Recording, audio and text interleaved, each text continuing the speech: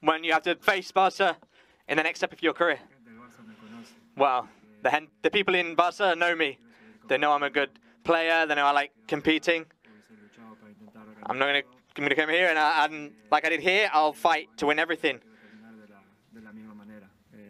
The last years of my career, I'm going to finish it in my way, competing, fighting for titles, and my career on a high.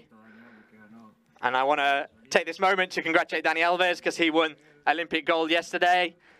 I'm really close to him. And that's my mentality.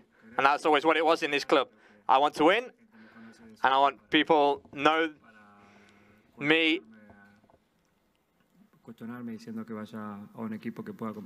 And there's no doubt that I'm going to go to a team that will possibly compete with this club. I didn't want to leave, I wanted to stay, but I have to, and now I need to continue down my path of competing and winning.